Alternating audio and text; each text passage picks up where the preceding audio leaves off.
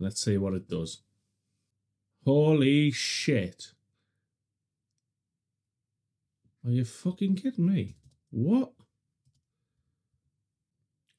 Hi guys. Probably look like rubbish, but I'm just jumping on very quickly because obviously we've just had the new update to Lightroom Classic. The update introduces Generative Remove, powered by Adobe Firefly. So I said this would probably come at some point because obviously they have it in Photoshop. So I wanted it natively in Lightroom and we now have it. So let's jump in Lightroom and we'll try it out. This is my literally first time. I've not looked at any literature on it, anything. So I'm not even sure how it works.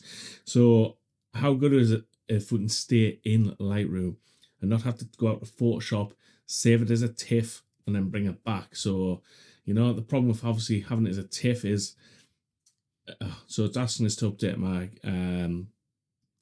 catalog. So that's what I'm going to have to do. So 13.3. So upgrade.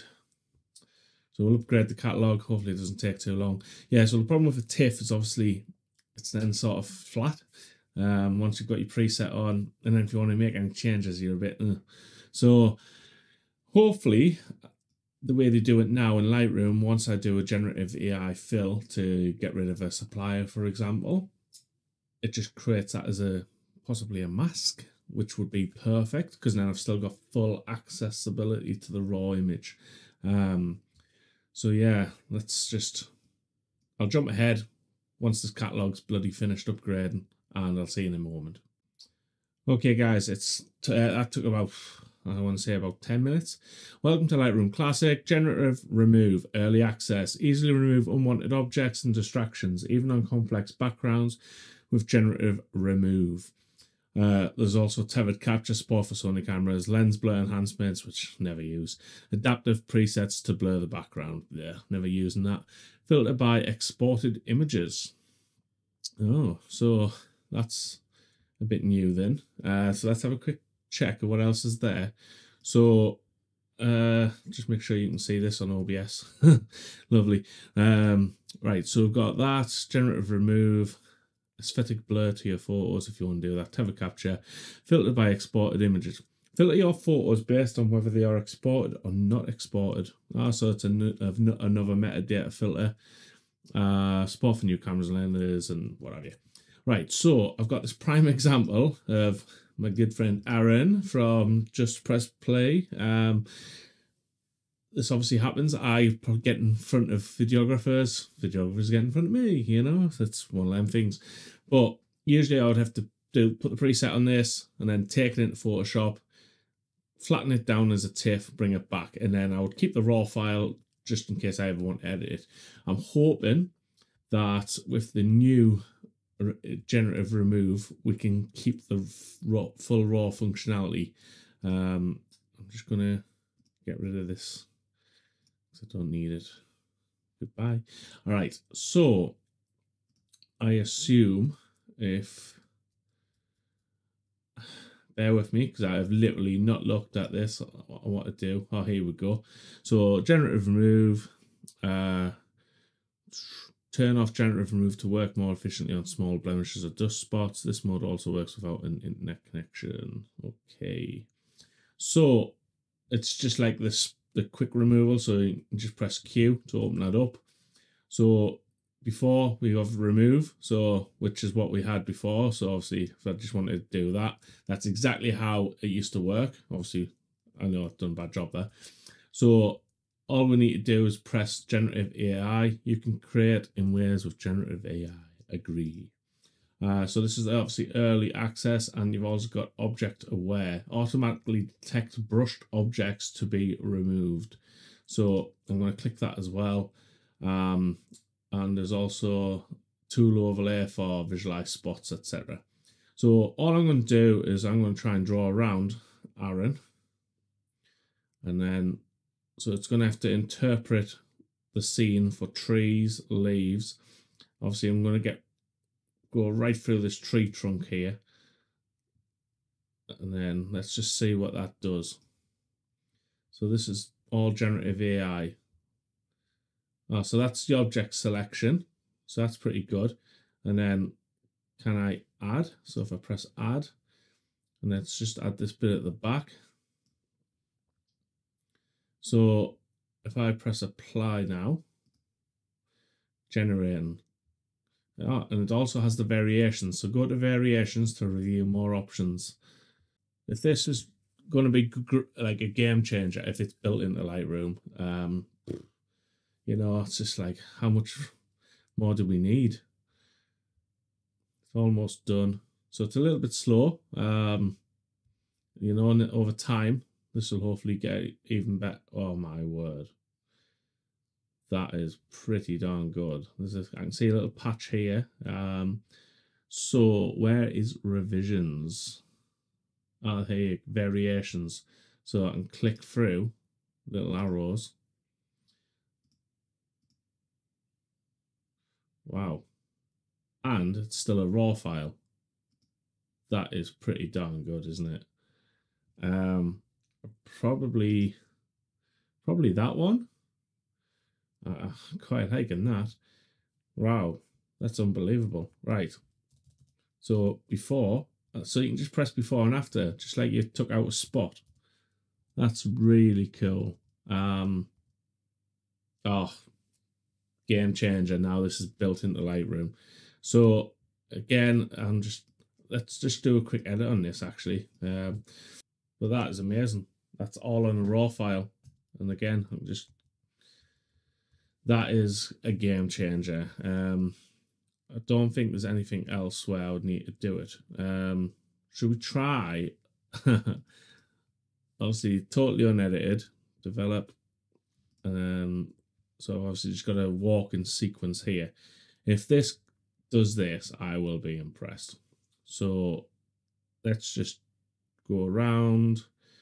So you can be quite loose with your selection because we've got the object aware feature enabled. So that is basically going to look at what's in my selection and go, right, what's the object he's trying to select? So it should detect that I'm trying to select these humans. So that's a very, very loose, rubbish selection there. So it's not very tight at all. Won't let go, and then it should create a red mask. It's not that impressed with that, to be fair. It would be cooler if they had it so you can just press add detect subject or something like that. So anyway, let's press apply and let's see what it does. Holy shit. Are you fucking kidding me? What? Oh my. Holy shit. That is like they weren't even there. It's like seamless.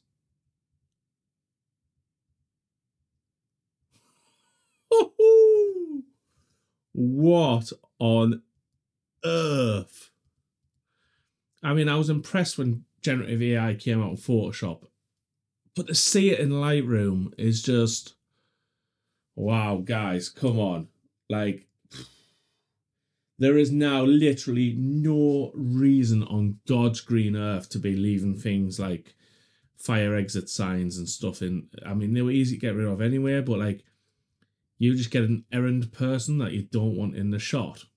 Bosh, gone. Like, wow. That is unbelievable. Let's do one more example. I know a particular shot where I thought about taking it into Photoshop and getting rid of a person just to make the photo look better. So if I go to Carrie and Dean, and I'm going to just 2-star just because I know I had it as a blog select. So I think it was this image here. So it's a lovely image of Shannon wiping a tear. But then the girl on the left, her facial expression isn't the best and what have you.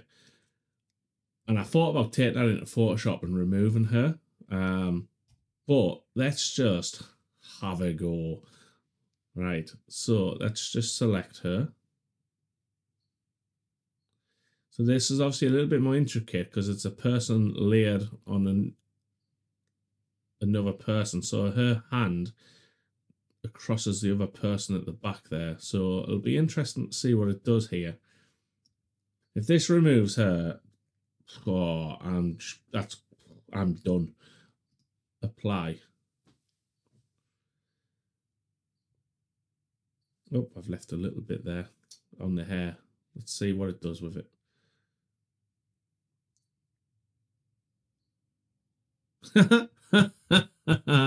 Not quite. Oh my god. How crazy is that? That's generated a person though. And I tell you what, I've watched this generate AI people before on Photoshop, and that is getting a hell of a lot more realistic. That's very, very real. So yeah, didn't do a very good job there. So let's try refresh and see what else it gives us. Yeah, so again, it's done a pretty piss poor job on that one. But the one where it was a clean slate, like the couple on the trees, was just like, I dropped my jaw. I was quite speechless. Yeah, so obviously that does not work. So let's just reset that. But it was worth a go, wasn't it? I wonder if there's anything else for...